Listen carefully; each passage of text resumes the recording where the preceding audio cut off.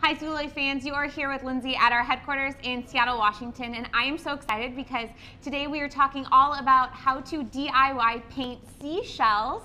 We're getting ready for summer coming up and lots of fun activities for you and kiddos in your life.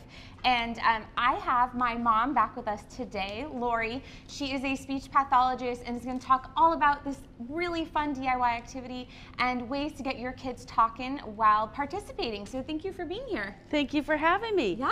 This is such a fun activity. I love it. So what you can do is you can grab your seashells. It doesn't matter, Lindsay, I'm going to let you grab one. Yeah. And let's show them first this final product up here because just so many possibilities here, and we're going to just quickly demo some for you, but the intricacies you can have, or you can go really, really simple too. So lots of different opportunities, and we'll kind of go through how you can paint the different shells. So Mom, how do you recommend painting shells?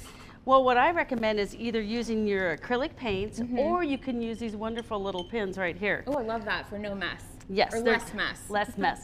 And I'm going to start with this guy, and you can do anything. The designs are endless. And I'm going to do some little polka dots and put those right there in the center. That's so cute. I'm going to do little polka dots over here. And that doesn't take a ton of artistic ability, and it's all about being creative, right? It's not about being perfect. No, and you can talk about it like you can do part of the shell, half of the shell, the whole shell. And then also you could do a little stripe, put that on this side, over here. That's kind of squeaky. I love all the fun, bright colors too. Isn't that great? Of course, you can shop craft supplies on Zulily. And if you have a question or comment, we'd love to hear from you. So let us know if you think this is something you do with kiddos in your life. Maybe you're a nanny this summer, maybe you're a mom, maybe you're a grandma. Maybe you just want to do this for fun with your friends. I mean, it's a great activity and something where you can really express your creativity. And this is what I think is really, really fun. This is an actual crab shell. It is a Dungeness crab. They're local here in our area in the Pacific Northwest.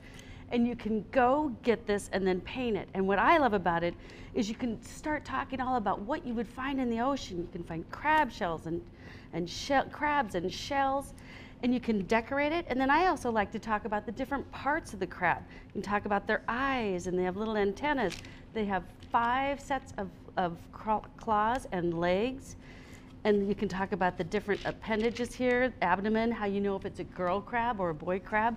So have fun, and a great activity is, how about if you go crabbing with your child, if you're lucky like we are to have crabs here, and if not, just go to the beach or to a lake.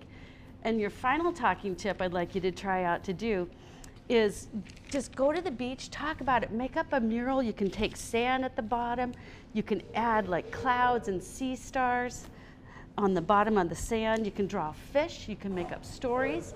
And a really fun thing is to actually collect some of these and make your own summertime book. I love that idea. Put a book together, and you could tape in a seashell and talk about the name of the place where you found it. Next time if you go to the zoo, you can tape in a receipt, talk about the different animals you saw at the zoo, and you could even keep that in your car so your child would have something to talk about while you're driving.